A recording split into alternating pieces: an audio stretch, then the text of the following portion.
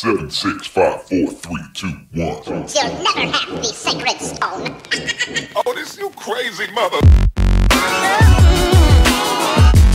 The Savachi syndrome, I'm telling you, I'm like, well, holy shit, that was crazy. Wait for it. Thick and slick.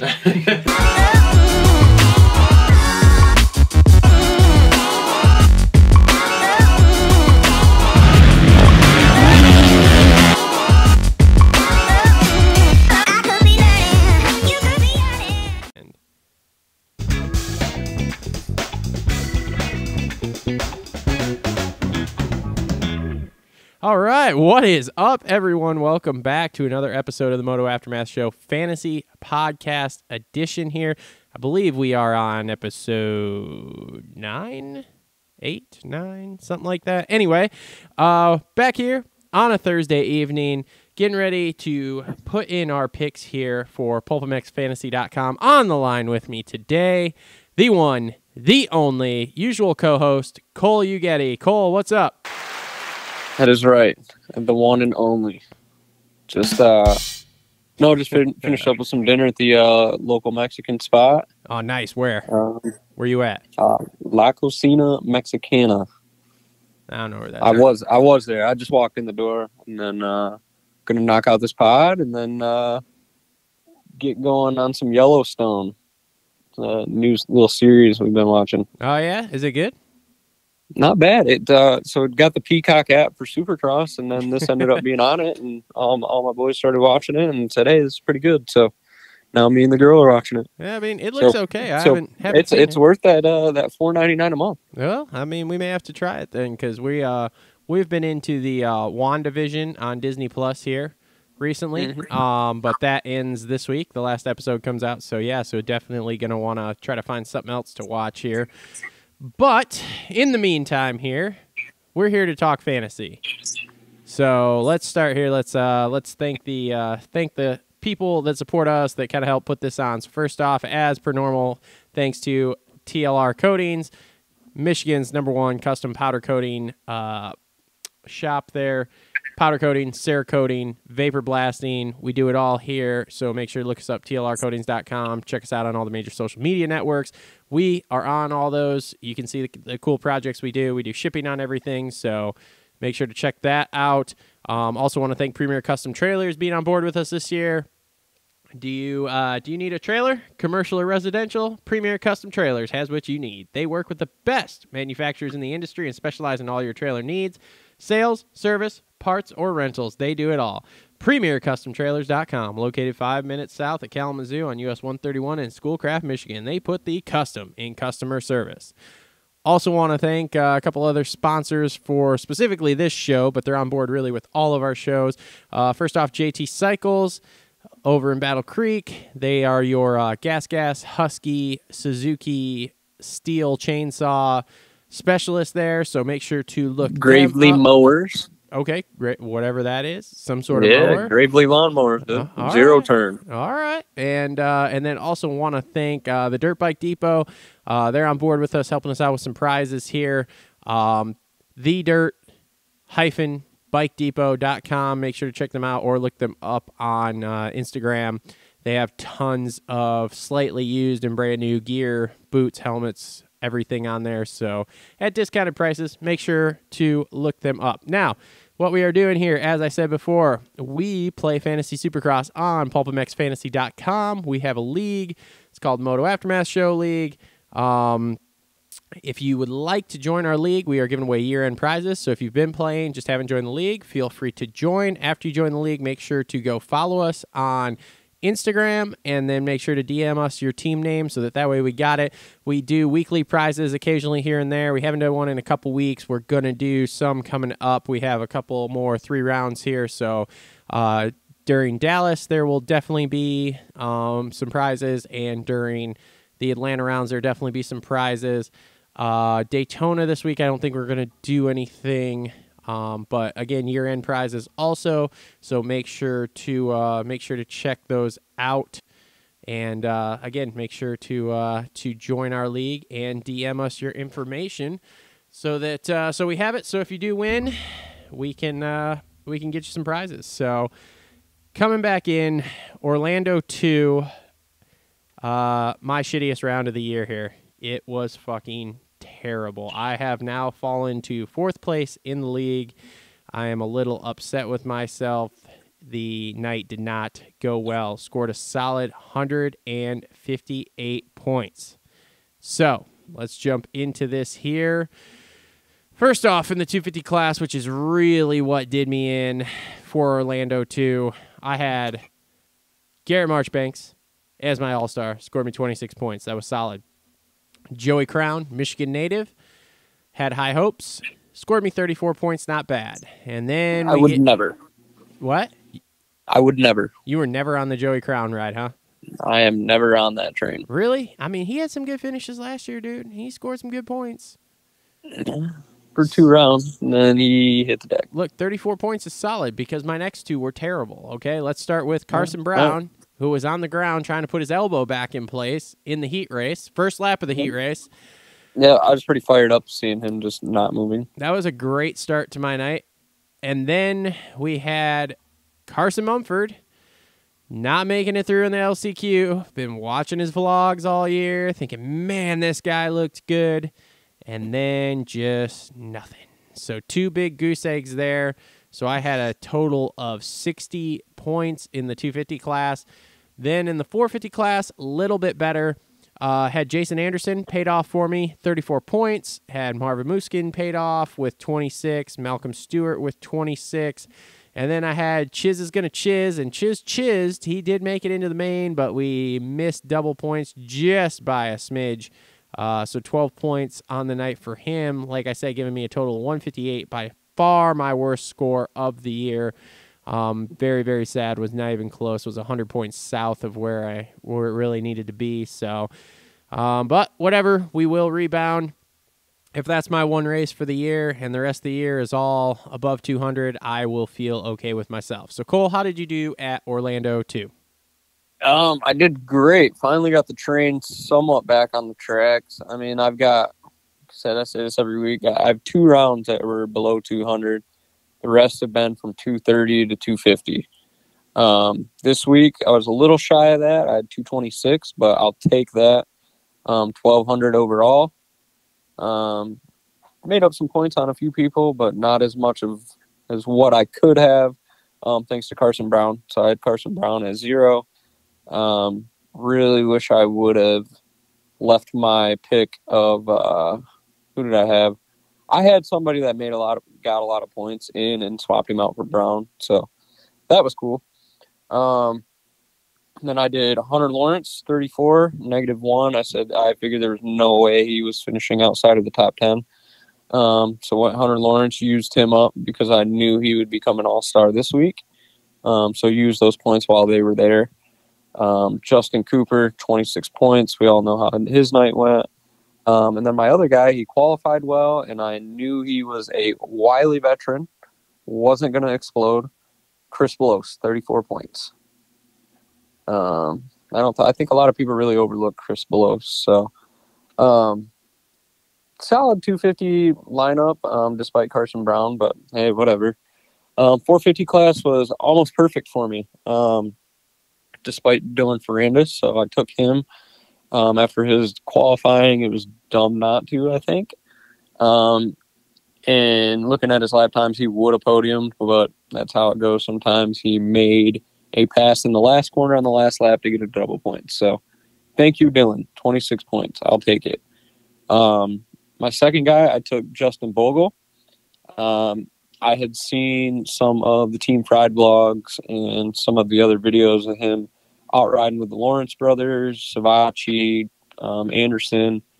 Good group of guys, good fun group of guys, and I think that's a good place for his personality, and ultimately can put him in a good spot on the track, and it looks like it translated into a top 10 for him. So awesome for Bogle. I'm a big Bogle guy. 46 points. Not a lot of guys took him. He had a really low pick trend, so got him 46. Took Marv at 26 points. And then I took Brock Tickle, my pickle. He got 34. So almost a damn near perfect 450 team. I couldn't take Anderson because I had him the week before, which sucks, but whatever. So yeah, that was my team overall. I'm pretty satisfied with the night. It started off rough. I was a very pissed off individual because Carson was down in the brown, and it just I wasn't very happy. So I guess as much of a crapshoot as the 250 class was, I came out pretty good. And having 7 dudes in the main and still almost cracking the top 1,000, I'll take it. So yeah, let's get on to Daytona. I'm excited. I think there's a lot of points to be made up. I think there's a lot of interesting picks for Daytona. I mean, and a couple lots. The best part is right now we have a baseline for this 250 class. So, okay, so let's get started here with 250s. Do you have a team in? Did you put one in already? Yeah, I got a team right here. I got Team Scream. Okay. Well, and I'm getting rid of one right now. Oh boy. And I'm getting rid of 2 actually. Oh boy. Here we go. So I'm axing Dylan Schwartz and Mitchell Harrison. Really? Yep. Okay. Why are you? Let me ask you. Why are you axing Mitchell Harrison? I don't know, man. I guess I got to see him on practice. He was kind of overlooked in the Pulp Show too. Nobody said anything about him. I think there's more value elsewhere. I mean, a 3. I mean, is he a top 10 guy? Yep, I think so. I mean, I think there's opportunity for 52s deeper in the field. You could go Martin Costello. You could go Nick Gaines at an 8. Jarrett Fry at a 6. I think those are more points than, let's say Mitchell finishes 10th and gets, 28 points, 30 points, where a guy like this could be in the high 30s to high 40s. So if you want to play it safe, I would definitely go with Mitchell. I mean, he pulled out a 15th even with that crazy crash. So, yeah, I mean, we have Alex Martin back, so let's shuffle him back one more spot. And you got a guy like Alex Martin at a 0. So I am all in on Alex Martin currently, just because I know he ain't going to quit. He's going to be in the top 10. The only other thing that I will consider is that he has a somewhat bad round, and you can take him next week because he's going to be a very hot pick this week. So right now I do have Alex Martin on my team. And then my next guy that I am going to is I think I am sold on Styles Robertson at a 6. Bold move. Really bold move. Maybe Styles or maybe Jarrett Fry. Being Daytona, they're more of the outdoor guys. They rode really well in the outdoor season. Another guy you can look at is Carson Mumford, but again, who knows? We thought he was going to be a shoe-in last week. So I'm going to look at those few guys, but as of right now, I'm going to lock my team in as where did he go? You know where Jarrett Fry was when he crashed last week? Wasn't he around 10th? I have no idea. Where was Mitchell when he crashed? That's another good question. Now I'm going to have to go back and watch. I mean, if you really want to dive in and do some research, you could. But that's where I am sitting right now. I've got Jordan Bailey at a 9. I think that is all day. Give me Jordan Bailey. Cameron McAdoo at a 2. Alex Martin at a 0. I think those 3 are solid. My 4th pick is going to be the one that really worries me. That's Jarrett Fry with the 6. And chances are he's going to get swapped out, maybe for a Mitchell Harrison, maybe for a Martin Costello, maybe a Dylan Schwartz on an outdoor style track, but I think he's still kind of a pinball. So who else you like on there? Do you like a Ty Masterpool? No, my team is pretty basic, pretty close to that. So All-Star, I have Justin Cooper at a 1. I mean, this is pretty much, as far as I'm concerned, his title to lose at this point. So I think we're okay. I think at that 1, you're good. I mean, chances of him finishing off the box, I think, are very, very low unless he hits the ground. I have Mitchell Harrison at a 3. We'll have to see how his day looks. I mean, the X factor to all this is there's a high probability it's going to be muddy. So that's an X factor to all of this here. They're calling for rain. It looks like rain. It's probably going to rain. So these picks are majorly subject to change. But Mitchell's one of those guys. He won't quit. He had kind of a bonehead move here last week. I think he's in the top 10. And as you said, you and I are kind of going for different spectrums here. You are, you've had quite a few bad rounds, so you're trying to like send it and get those 52s, where I'm trying to get back into my solid 230 to 260 range here. Also on my team, Alex Martin, like you said, at a 0. Just watched his vlog today. Came back off his concussion. He seems to be good to go. So we will see how that goes. But he's another guy, doesn't quit, outdoor style, whatever. And then the really, I guess, wild card of the group I have is he's number 69 on the track, but number 1 in your hearts, Robbie Wageman at an 8. He is at an 8. Now, if it's raining and it is going to be a full-blown mud attack here, chances are high he's coming off my team strictly on the basis of I don't know what his parts and bike setup looks like. And in that case, I'm going to go to probably a lot more safer team guys, we'll call them. But yeah, if it's muddy, I'm putting Jordan Smith on my team. Yeah, we're definitely going. I'm putting Ryan Sipes on my team too if it's muddy. Yeah, Ryan Sipes is one that is definitely interesting to me. Let's see here. How about can I sell you to Jerry Robin? Absolutely not. In your wildest dreams. I think he's going to qualify fast. He's a 15. Yeah, well, he qualifies fast, and then in the race, it all goes to hell. So he got landed on last week, so I'm going to give him a pass. What about a Derek Kelly at a 15? No. You don't think so? At least Did he make the main? At least he's on. I don't know. That's a good question. How about Pierce Brown? Possibly. After watching that video of him, I think I'm out. Yeah, I don't know. Yeah, I mean, honestly, probably if it does go muddy, I mean, somebody. Well, what about like a Cody Schock at a 10? I mean, he'd be good in the mud too. I don't know how good of equipment he's on. Yeah, I mean, if it goes muddy, there's a very high chance Ryan Sipes goes on my team because we know Sipes can put it through the mud. I mean, the mud is an X factor. Like a mud team could be Sipes, Smith, Amart. You could take a look at Pierce Brown. You could keep him on the back burner. You could keep Mitchell on the back burner. Michigan guy should be able to ride in the mud. Joey Crown, another Michigan guy that should be able to ride in the mud. So, who is Jordan Bailey riding for? He's on a Yamaha, just doing his own thing. Oh, okay. I thought that's what he was doing, but then I wasn't sure if he was on some team I didn't know about. So, yeah, I mean, that's pretty, like we said, I mean, the team I have right now is if conditions are good. If conditions are not good, the team could change very quickly. So, like I said, Wageman definitely goes out for a Sipes if it's raining. And then beyond that, we'll see what it looks like. But, okay, any first to the finish line for 250s? Can I sell you on a Justin Cooper for first to the finish line there? Oh, yeah, I'm in. Okay, that was easy. I'm in. I'm debating whether I want to do that or not. I may risk that for the biscuit here. For 250 class, 450s, I'm out. It is good to note Daytona here. We're doing basically a full, like literally a full lap before we get there. But yeah. So, all right. Anybody else with 250s here? Or you want to move to 450s? Nah, I think I'm Gucci. Let's go to 450s. All right, I have the winning 450 team here. Whether it is muddy or good or nice out.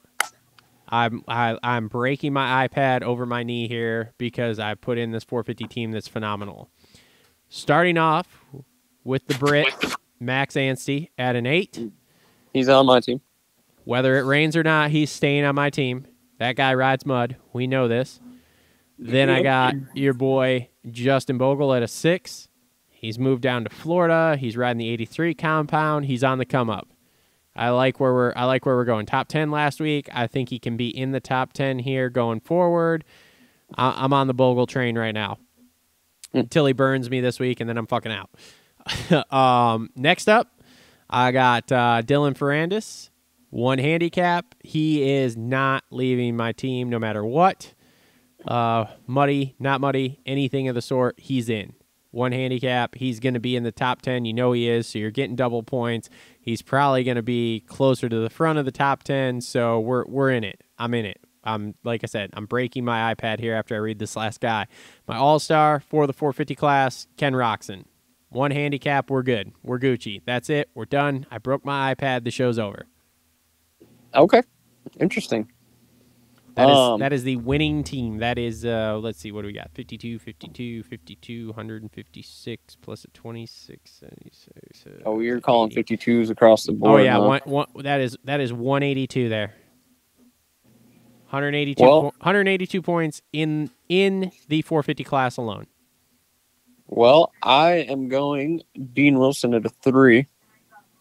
He's been Bold move. 12. He's been 12th all day long. Every race he's been in, he's pretty much been 12. And Osborne's out. So. Yeah, so moves him up one. Move him up one. You could even throw Sabachi in that conversation, but right now I got Wilson at a 3 on my team. He's pretty good at Daytona. I'm going to look at Sabachi as well.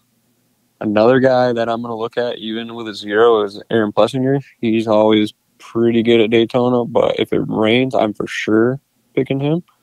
He's going to be confident. But my team is pretty locked down. I don't think I'm going to change it too much. Chase Sexton at a 2. He's probably not leaving my team all day. That is the one guy I was just scrolling here that I overlooked the first time, and I've heard his name a gazillion times this week, obviously for multiple reasons. And yeah, he's we'll have to see how it goes, but it would be either Bogle or Anstey leaving to put him on my team. Yeah, but so at the go same Sexton all time, day. he's going to be a high pick trend this week. So if I save him for next week at Dallas, might be better. His handicap will probably be lower, but I don't think he'll be an all-star. He'll probably be a -1 to a -2. Yeah, which will still be good points because he's going to be top 5 next week. So, well, we'll see.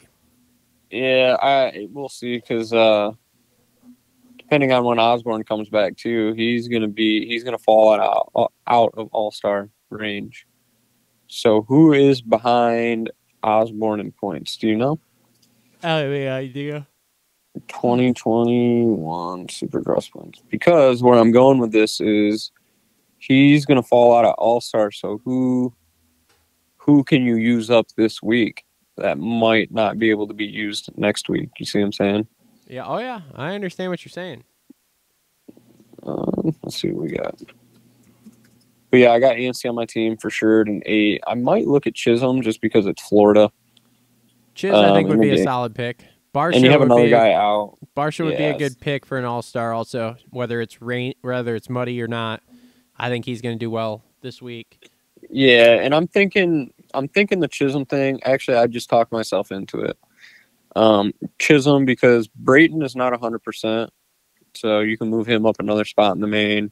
He's going to beat a guy like that sneaks his way into the main, like Bowers or something like that. So, where is Chiz? What is he, a 10? 10 handicap. 10. So, I mean, you're pretty good. Chance of him getting 20th or better. I'm going to take high. him. Yeah, Benny Bloss is probably going to shit the bed, so we'll be all right. Eli Tomac is an all-star. It's stupid not to pick him, I think. So I've got him. I have my doubts. Why? I don't know. We haven't seen anything from him. It wouldn't surprise. I mean, here's the thing: we haven't seen anything from him, so it would not surprise me whether he comes out and wins this or he finishes like 4th. All right, so AC is 8th in points, so he's going to fall out.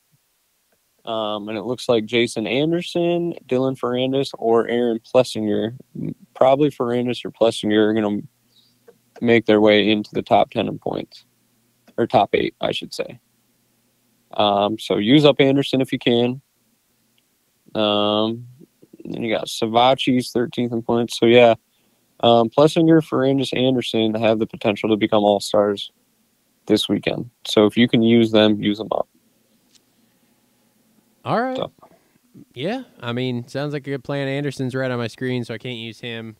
Definitely look at Plessinger, and I have Ferrandis in the team already, and he's not coming off. So, okay, I'm in there. Yep. So, yeah, that's where I'm at, too. Sexton, Anstey, Tomac, Chisholm, and first to the finish line, Justin Cooper for 250 class. And, yeah, my locks are going to be No, there are Alex there are Martin. premier custom trailer picks, premier picks premier of the pick week. of the week. Yep. Alex Martin is not leaving my team. And Chase Sexton is not leaving my team. All right. Barring any injuries or practice crashes. I'm going to go with Dylan Ferrandis for my 450s, and my 250s, I'm going with Justin Cooper. All right. Actually, you know what? I can go with someone who I can't pick. I'm going to go with Garrett Marchbanks. All right. So, there we are. Run it. There we have it. All right. Run it. Anything else before we wrap this up? No. Wrap her up. All right. This has been another episode of the Moto Aftermath Show Fantasy Podcast Edition. Again, make sure to go check us out on PulpMXFantasy.com. Moto Aftermath Show is the league. Make sure to join the league. Message us on Instagram. Prizes here and there and at the end of the season.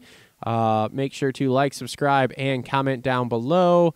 Thanks for listening in. Thanks to our sponsors, TLR Coatings, Premier Custom Trailers, JT Cycle, and the Dirt Bike Depot. And we will be back next week for Dallas 1. See y'all later. Later.